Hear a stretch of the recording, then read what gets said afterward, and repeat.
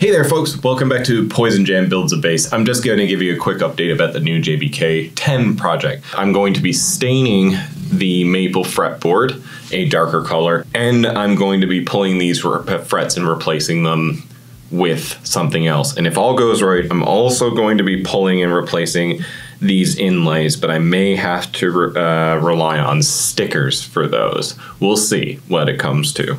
But in the meantime, I just wanted to give you a quick update where I show you how I've learned to pull these. And what I've realized is I have a really essential tool. These pliers right here critically have a very flat end on them, and you can use these to pry up the frets without doing damage to the fretboard. Now initially on my first fret, you'll see I've already removed one before recording this.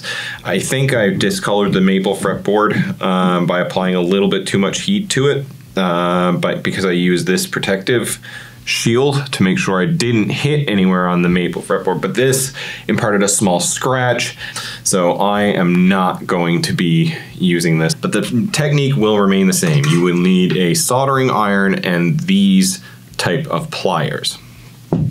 So you want to make sure that the fret is warm, especially if it's glued down. This is to make sure that it's easier for you to pull it, and will also reduce the chances that you will end up damaging the wood as you ply the fret out.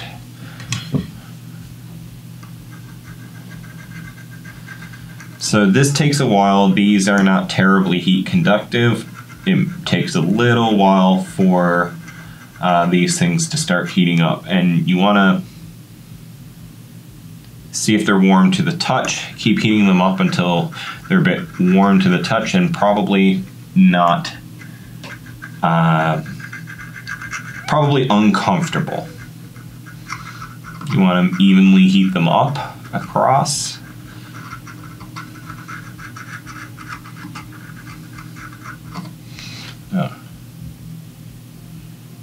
This can take a while.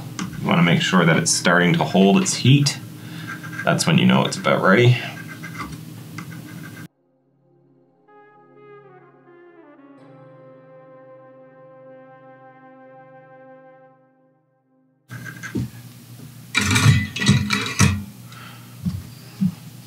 Get your pliers. This is why it's critical to have flat tips. Get your pliers under and just wedge them under. And actually you shouldn't need to apply much upwards pressure. Simply by shimming these pliers along, the fret should start coming out. Reapply heat as necessary.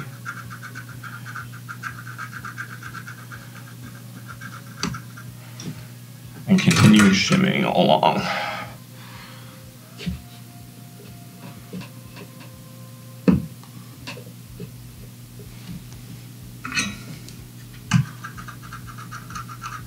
Slow process will reduce the chance that you do damage to the fretboard on the pull.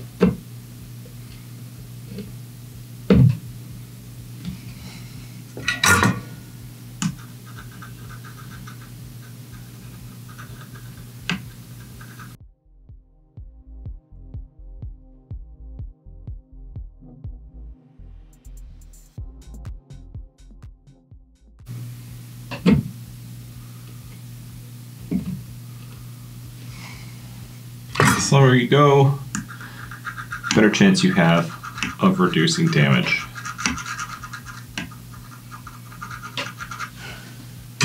But at a certain point, it'll mostly just come loose.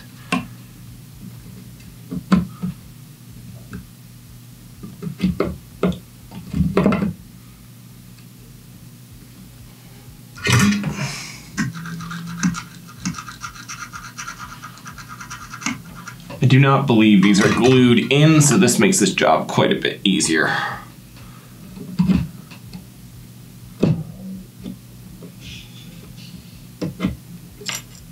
There we go. we have removed a fret and we've prevented any damage to the fretboard in doing so. So basically repeat that about 20 times and you now have pulled all the frets on your fretboard. Long, arduous process, but it'll be worth it for the plan that I'm doing. But until the next vlog update, assume I'm doing this and also sanding that. I've just done it all and decided to take another quick video. If you're patient and take your time, you can get this done with a minimum of chip out in between the frets. In fact, I had 2 minor cases of chip out that might have been visible on the fretboard. Both of those happened when I was rushing a little bit. All right, cheers.